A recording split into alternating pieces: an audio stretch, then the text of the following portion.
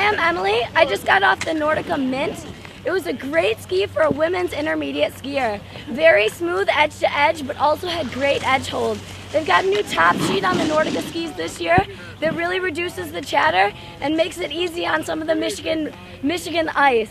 Like I was saying, really easy edge to edge. The sidewall that they've got underneath the foot really helps hold the grip on the hill. I would say this is a great ski for an intermediate to an intermediate advanced skier.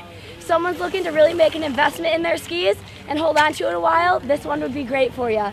Gave it a 5 out of 5 today for an intermediate skier.